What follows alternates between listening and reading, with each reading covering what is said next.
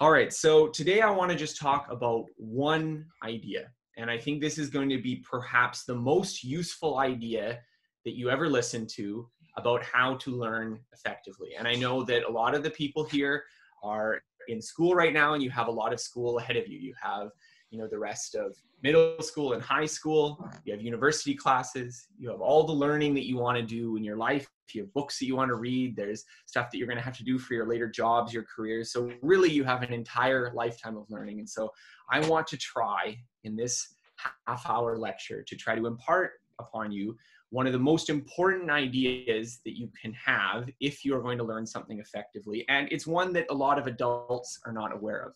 I say this because I was an adult and I was not aware of it when I started. And so I want to try to teach it to you. Now, I know normally I'm not normally teaching kids, I'm normally teaching adults. And so I'm very confident that you are smart enough to understand, but I'm going to do my very best to try to explain the idea clearly. But if there's anything you don't understand about it, I'm more than happy to try to break it down and explain it to you because I think it is that important. So before I get started in saying what the idea is, I want to share a few little vignettes, little stories to kind of try to illustrate it and try to get your interest piqued. So the first one happened to me several years ago. I'm flying on a plane and I'm going into another country with a friend of mine. And we get to the part of the journey where they want you to take out your passport and fill out the customs declaration. And I'm sitting with a good friend of mine. And what I do is what most normal people would do is that I open my passport, I look at the number that I have, and then I write it down in the customs form. But my friend doesn't do this. He just pulls out the customs form and without having the passport open, writes down the number. And I'm pretty impressed by this. You've memorized your passport number? And he kind of looked at me like I was the crazy one. It's like, you haven't memorized your passport number?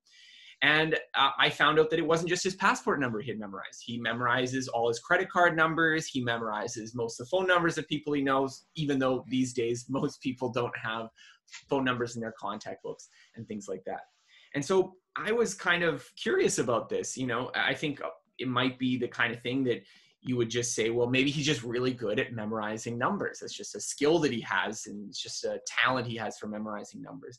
But I know him pretty well. We've been friends for a long time. And I know that he's not like some kind of super genius, some sort of savant for remembering numbers. And so I was just curious, what is it he's doing that allows him to remember his numbers in a way that, I have not?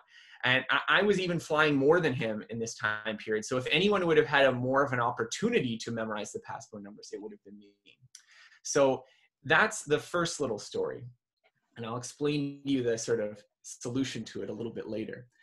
The second one, I want to talk about something that you've probably all experienced. You go and you meet someone new and they tell you their name and it goes in one ear and out the other and you completely forget it. Why does this happen? Why is it so common that someone can tell you their name and 5 seconds later you have no idea what they just said? And there's lots of things that you will remember for the rest of your life, but you don't remember when someone tells you their name. Okay, third little example now. Maybe one a little bit more relevant to what we're talking about here. So you are studying for a test and you are studying really, really hard.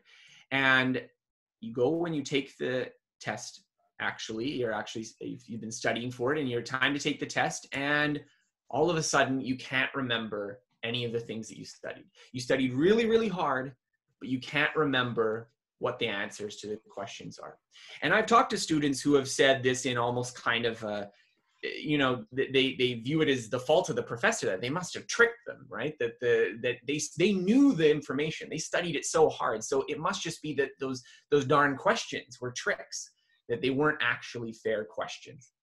So at first glance, these three situations seem to have nothing to do with each other. Me flying on a plane, little silly things with the passport numbers, trying to remember someone's name at a party or meeting someone for the first time versus studying for a test. But I would argue that they not only have something very similar in common, but in fact, this is the most important thing they have in common if you want to be good at studying, if you want to be good at remembering the things that you learn and applying it successfully in real life. Indeed, there was a big study that was done that looked at a bunch of different possible studying methods. And I would say, with a little bit of glossing just to lump some ideas together, this was listed as the #1 studying method by that study. Now I have a little citations here if any of the parents or teachers want to look at what my work was that I'm basing this on. So what is it? What is the thing that they have in common? Well, once again, I'm going to kind of drag your interest out a little bit further and give you a little test to see if you can figure it out. So I want you to imagine you're in a situation where you've been given a text. Let's say it's about a 10-page document and it's about something that you might study in school. So you've all gotten these little printouts in school before where they give you, you know, some story of history or something else, and you are required to answer questions about it later.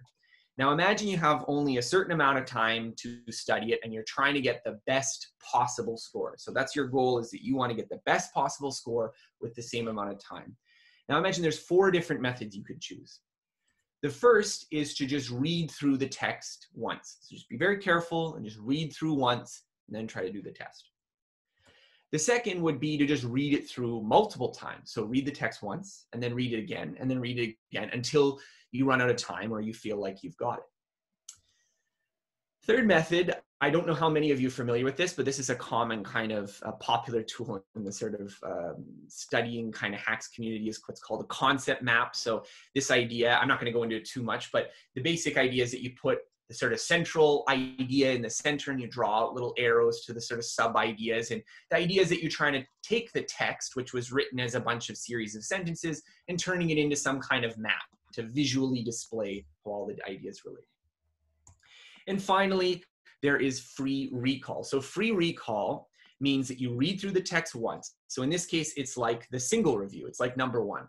But after that, instead of continuing to read it like you would do in #2 or making a concept map the way you would do in #3, you close the book and you try as much as possible to remember everything that you can that was in the text.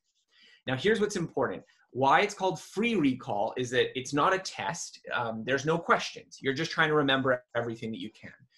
Indeed, you actually don't even get feedback about what you got right or wrong. You just keep the book closed and you just try to remember everything that you can without opening it. So which of these 4 methods would you think would work best? So think about this, and I want you to just, don't say it out loud, but just think of an answer in your head right now. 1, 2, 3, or 4. Which one would you pick if you wanted to do the best on the following test? So before I go into how the students actually performed, I want to talk about an interesting experiment that followed this exact thing. So this was done by Karpicki and I believe Janelle Blunt in 2011 out of the University of Purdue.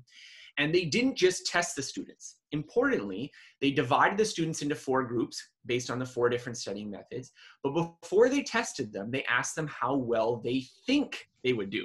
So they asked each of the groups, how well do you think you'll perform on the test? And what we get is something that looks like this. Now, I hope everyone here is familiar with a bar graph, but basically what it means is that the taller the bar is, the better they thought they would do on the test. So the people who did the repeated review, the yellow one that we kind of covered before, reading it over and over again, they thought that they would do the best. They were like, oh, I know this. I've read this document like 6 times. I know what's on the test. In contrast, those who did free recall thought they would do the worst. They shut the book and they tried to answer the questions and they were like, oh my God, I don't know any of the answers. I don't know any of them. Now, the people who did single review and concept map were somewhere in between in terms of how confident they were on the test.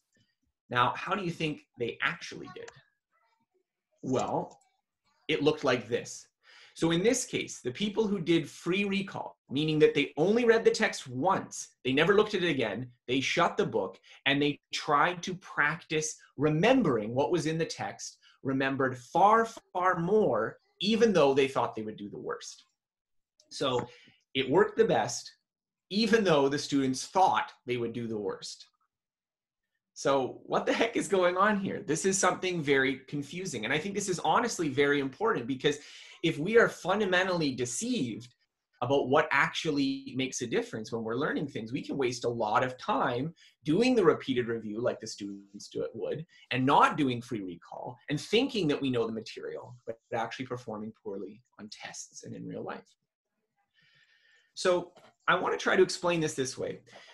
What is happening, and this is sort of one popular explanation, I believe it's owed to the psychologist R.A. Bjork, if anyone wants to follow up on this. And the idea here is that when we have facts or information that we want to learn, and this doesn't just have to be trivia, it doesn't have to just be questions and answers. It could be, you know, how do you do long division? Or it could be, how do you, you know, understand what happened in the Peloponnesian War, or whatever matters to you in what you're trying to learn. It doesn't just have to be facts. But what we're trying to do is we're trying to get it into our brain. We're trying to store it somewhere. And what we would like to ask ourselves is, how well will I remember this? Will I remember the information later?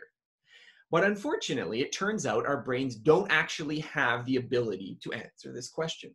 We don't have the ability to look at a fact and know, oh, I will remember this a year later. Now, we can guess, but we can't know. And so what we often do, and this is the theory of R.A. Bjork, is that we substitute this question that we actually don't have the ability to answer with one that we can answer.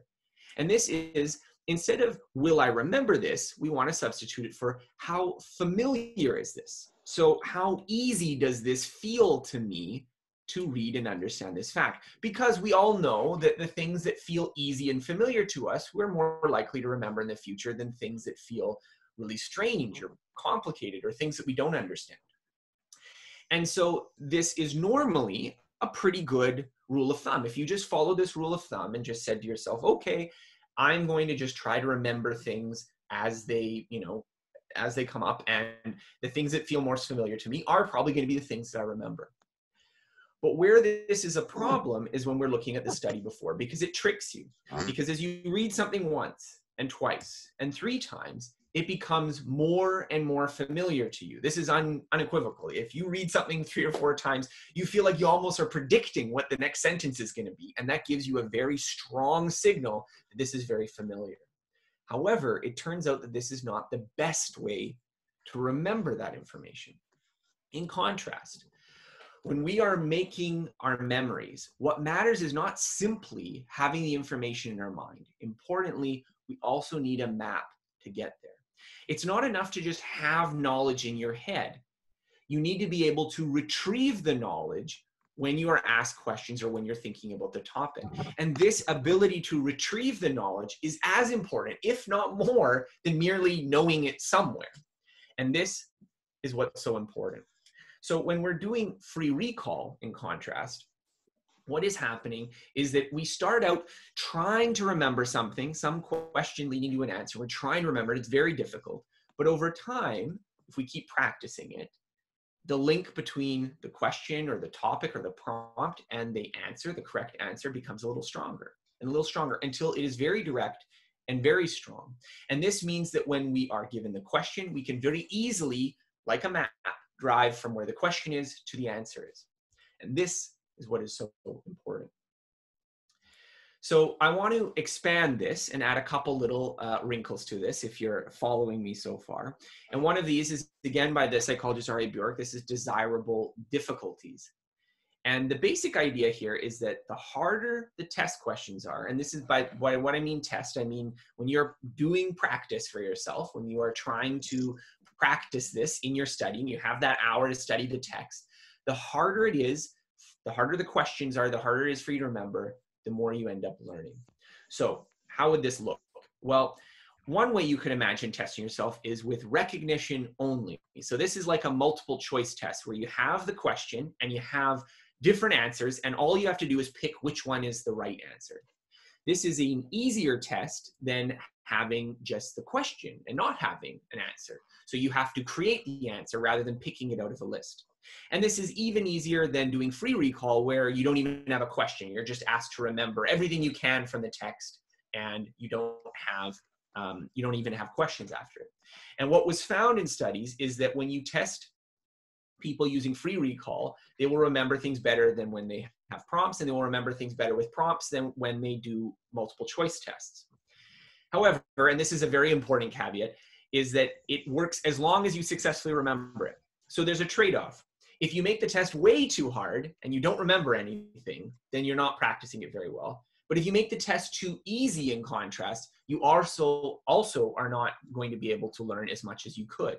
So the key when you are teaching something or studying something is to try to select questions that are at that threshold of they're as difficult as they can be while still being able to give you the right answer.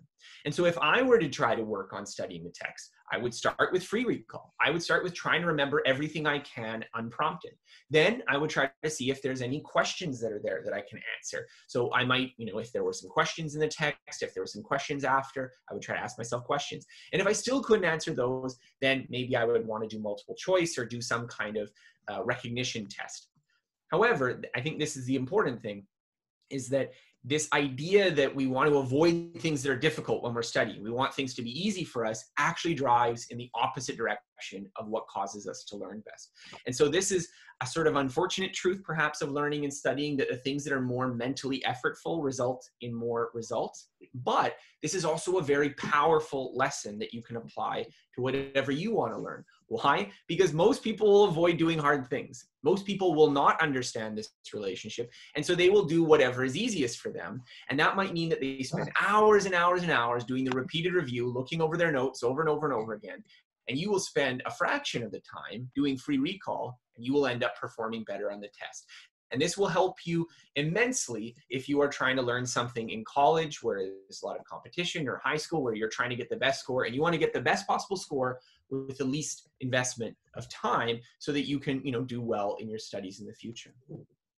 So let's talk about another little wrinkle here. So this is another study by Karpicki from 2009.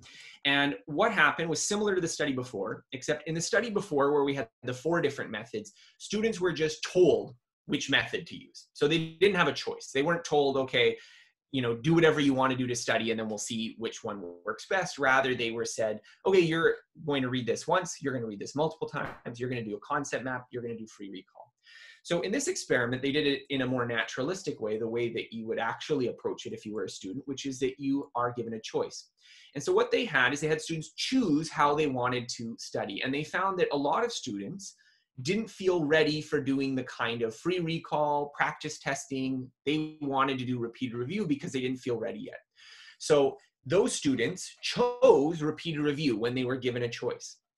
However, tricky experimenters that they are, they tricked them, and they made it so it was impossible for them to choose. So they took the same students who didn't feel ready, and some of them, they didn't allow them to choose repeated review. They forced them to do free recall instead. So in this case, this is a more naturalistic setting because the student is choosing him or herself to do a certain studying tactic, and the experimenter is saying, no, no, no, you have to do free recall. I know you don't feel ready, but you have to do free recall. Well, what do you think happened? Well, it turns out that those who were forced to do free recall performed better on the test than those who did repeated review. So what this shows, this study, and I hope is clear, is that it's not simply that we automatically know the right way to study and we're, just always picking what's best for us because we know the right way to learn things. Rather, we very often opt for something that is easier because we don't feel ready, even though it is less effective. So this is the big idea.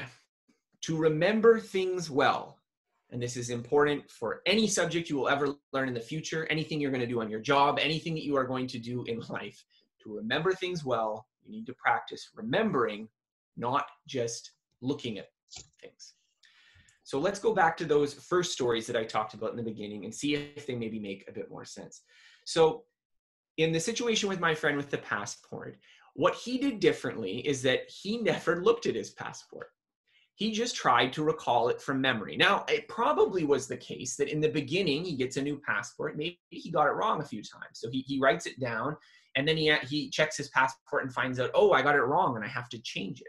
Whereas for me, being cautious and not wanting to make any mistakes and just wanting to be extra careful, I always would start by opening my passport and just copying it over from one to the other.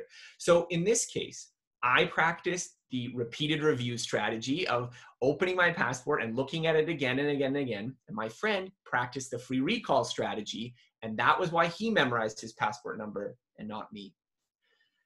What about the situation where you're trying to remember the person's name? Well, in this case, it's not an issue of recall, but it reflects the idea that we were talking about before, that we substitute familiarity for the ability to remember something. And what is more familiar than someone's name? If someone says their name is John, that's a name you've heard before. That is something you've heard probably many, many, many times before. So what your brain says to yourself when you hear the name John is, oh yeah, that's a name. I know that name. But unfortunately, the fact that you know the name does not help you very much when you have to remember which name you know before was the name of the person. And so the reason that we often forget names right after they're said is because we are not adequately paying attention to them, and we are thinking that we will remember them because they are so familiar. And what about the studying situation? Well, I hope it's clear by now. Very often, students use strategies that are like repeated review. Now, maybe they do something a little bit more sophisticated. Maybe they recopy their notes. Maybe they draw little circles around it in concept maps. Maybe they try to underline things and rewrite stuff. But fundamentally, if the book is open and you're looking at it while you're studying, you're not doing retrieval practice. You are doing something like repeated review. And so if we go back to the original study, I don't know how many slides I'm back with that, so I won't skim back. But if you remember the bar graph we had, the people who did the concept map, which is the theory that most students thought would perform the best, actually performed worse than free recall. And this is because the important thing for remembering stuff is, once again, to remember things well, you need to practice remembering, not just looking at things. So how can you actually apply this? Well, I'm going to go through 5 methods. You don't have to remember all the methods, but I think they're just good for examples to think through it. So one method would be to use flashcards. Flashcards are a very effective learning strategy because they force you to do recall. You put the question on one side, you put the answer on the other. And when the kind of thing you're learning works really well in a question and answer format, so you're trying to remember trivia, you're trying to remember dates, you're trying to remember definitions, this works really well. If you put it on one side, you are forced to try to remember it before you look at the answer. On the other hand, if you put question and answer on the same page, you can just look at the answer when you say it, and it is not nearly as effective. And I hope by now you understand why it's important that the flashcard has 2 sides. Method 2, do homework. I know I'm not going to be making a lot of fans when I say do homework, but I will say, to be honest, a lot of people, and this not includes only students, a lot of adults think the main way that you learn something is by sitting in a lecture like this one and listening to someone giving you information. Whereas often how you learn the material is by actually working with it, actually doing problems, actually practicing recall. And so the way to think about homework, the way to think about any practice you do after, is that it is not there to just check whether you learned it while sitting in the class. It is very often the way that you learned it.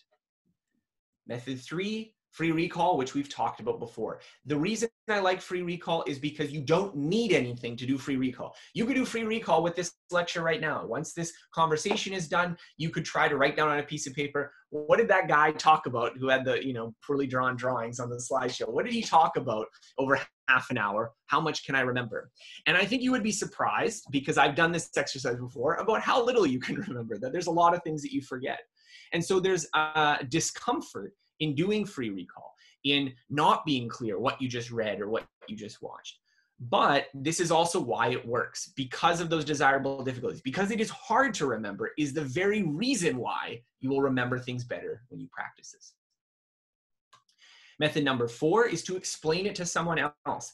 So you read it, you get an understanding, and then you try to teach it to someone else. And the reason that this works really well, especially, is if you don't have your notes open, you're not reading your notes to the other person, you have it closed and you have to create something, is that you are practicing retrieval. So you're not only practicing retrieval, but you're also trying to organize what you've learned. So if you are learning something that is a bit difficult to understand, maybe a bit confusing, then this is the method to use. So if you're learning how to do trigonometry and you don't remember what the cosine rule is or the sine rule is, then this would be the method to use. Try to teach the sine rule to someone else and you will remember it much, much better with much less time.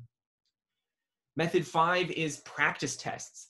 So practice tests are similar to the free recall, except you are actually given questions. And the more similar the questions you're given on the practice tests are to the actual tests, the better your score will be. Now, I know that not all of your classes are going to have practice tests. However, many of the most important tests you will ever do in your life do have practice tests. If you want to become a lawyer and you are going to study for the LSAT, guess what? There are lots of practice tests. If you are trying to pass a big final exam in a class in, let's say, calculus in university, there are going to be practice tests out there. And so the more that there is a similarity between the questions that you practice on and the questions you actually do, the more effective your results will be. Now, there's some interesting research on this showing that if you have to choose between a test that's harder or more similar, it is the case that sometimes if you do a test that's somewhat harder, you will get better studying. So the examples that I saw in research were the final test was a multiple choice, but they had students practice something like free recall instead. And those who did free recall performed a little better than those who just did multiple choice practice tests, because multiple choice doesn't involve as much retrieval as doing free recall. But that being said, if you ever have access to practice tests, this is your #1 resource if you want to do well on the exam for the amount of studying time you have. Now, I've rambled on for a long time here, and I hope that you will remember something, but the best way is to test it, right? And so what did you learn today? And you don't have to speak up right now, but try to think in your head, what were some of the concepts that we covered in the class right now?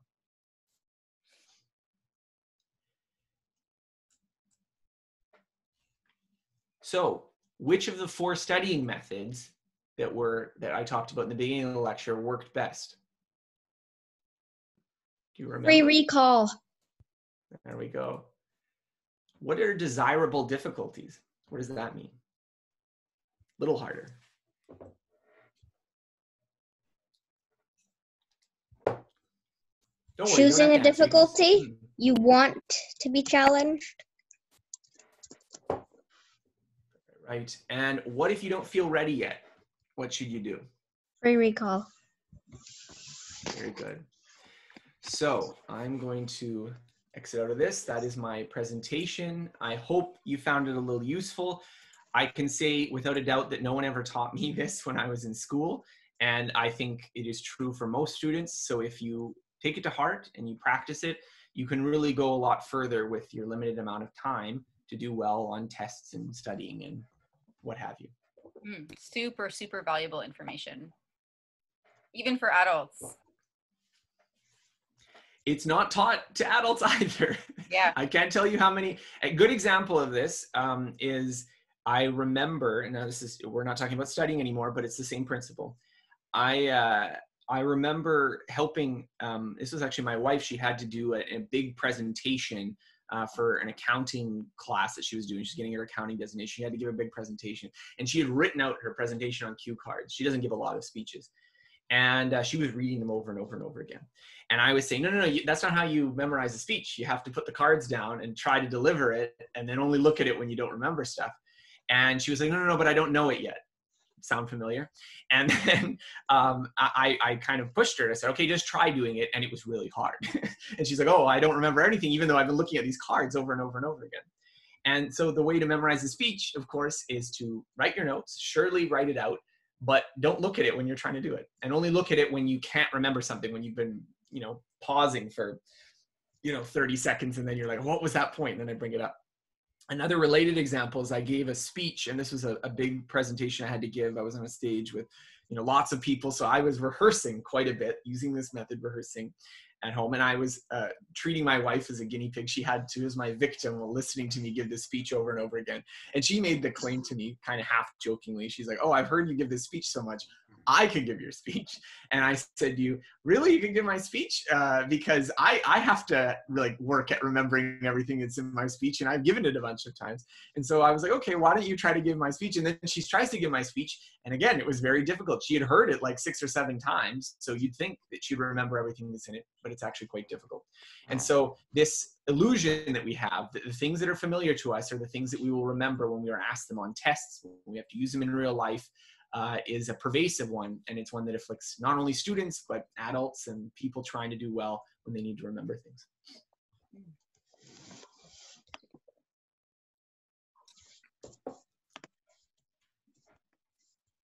My understanding is that there's questions now. Otherwise, I'm just sitting here. If anyone wants to ask me any questions or they'd like me to discuss something else. anyone have any questions? It's Friday. I know how it is. It's Friday, Yeah, but it's yeah. also pouring rain outside. Oh, that's too bad. It's beautiful weather here, so Here it I is. might go sit on the balcony after. You're lucky. I think this is really cool. I think, I don't know, do you guys, have you guys started writing speeches yet in school? Well, sort of. Like if you mean like a project that we have to like write down what we're gonna say and all, yes. If you don't mean that, then no. Right, because this could be totally valuable. These are totally valuable methods when presenting a speech or having to remember what you're going to be sharing with your class, and so this is really cool, I think. Thank you. Yes.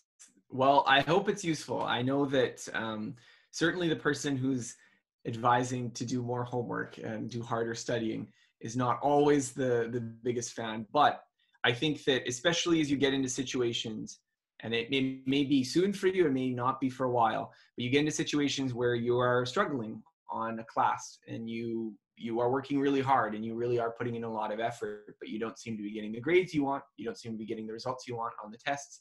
I've talked to many students who feel this way, that they feel like what they're doing right now is kind of hopeless. They've been just spending hours and hours and hours every day studying, but they're not doing this. They're doing repeated review. And because they're doing repeated review, when they get to the test, they don't do well, and then they're disappointed with themselves. And so I think this is something to keep in mind. For some of you, I think especially at the age you're at right now, often I remember when I was that age, the homework is assigned. You don't have a lot of like choice over how you study things. People just tell you to do this homework, and that's good. The homework will help you practice the material, and then you have a test on it. But as you get into high school and as you get into university, it's a lot more, okay, here's the information. Now they just expect you to know how to learn it. And often we're never taught how to learn it. And so we use these ineffective strategies. Right.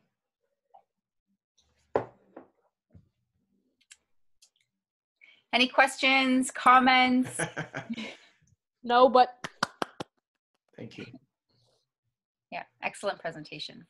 This I'm actually, glad everyone understood. I was a little nervous doing this because I've only done presentations normally for older people. And I was like, is it bad that I'm putting citations on this little doodle here? No, So I'm glad everyone understood. And absolutely. Yeah. Yeah, I think a lot of people that do these mini lessons, they've never had to break down these ideas for kids. So hopefully you learned something as well doing this. It was something new for you.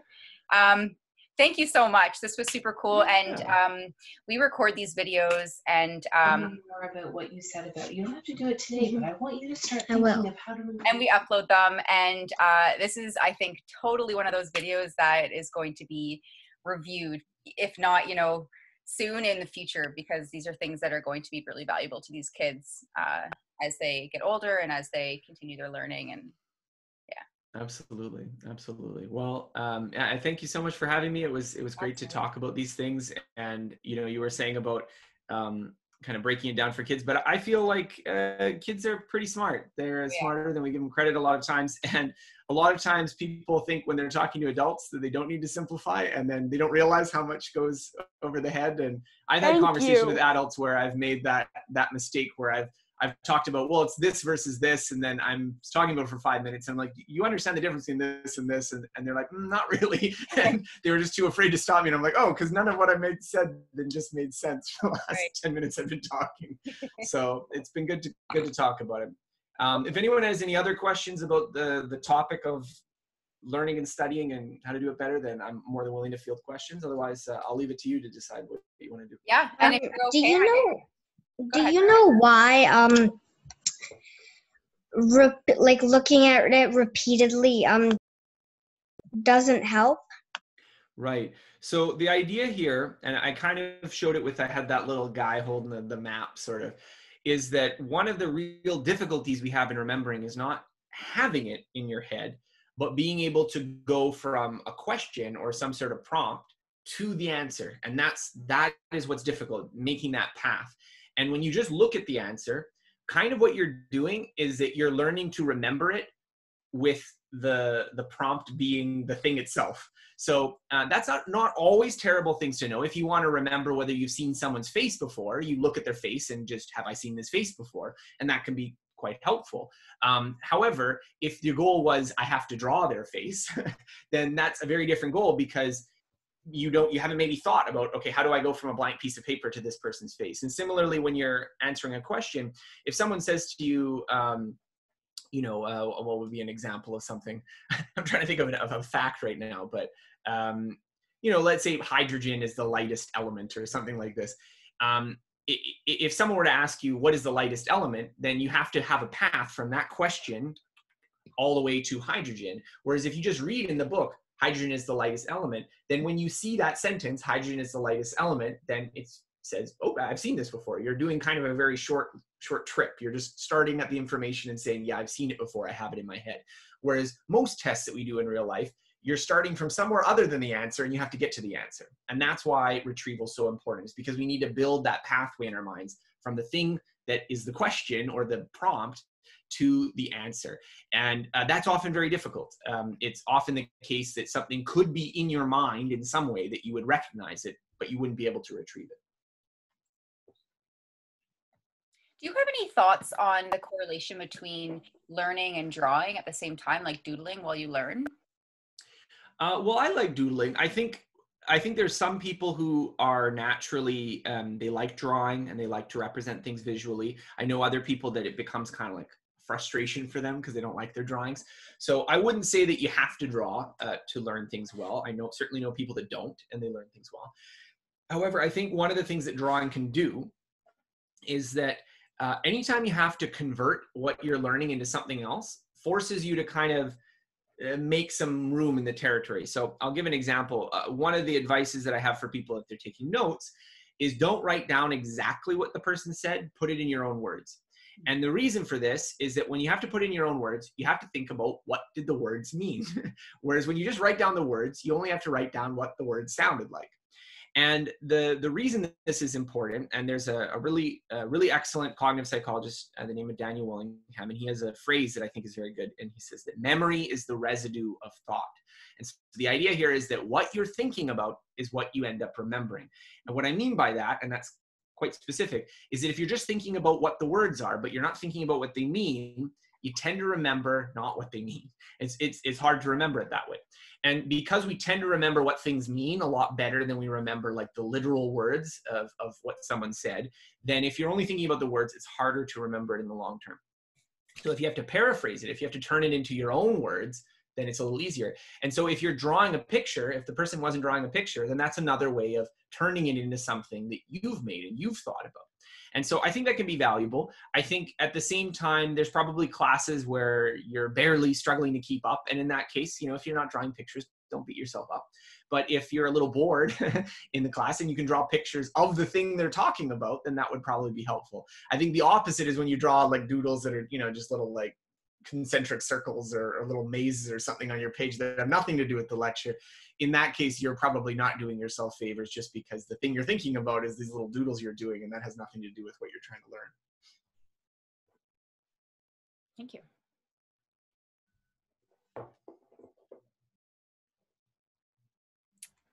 Right.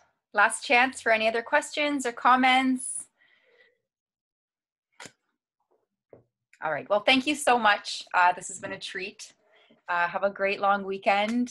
Oh, thank you. Yeah. Can everyone say thank you? Take care. Thank you. Thanks. Thank you very much. Bye. Bye.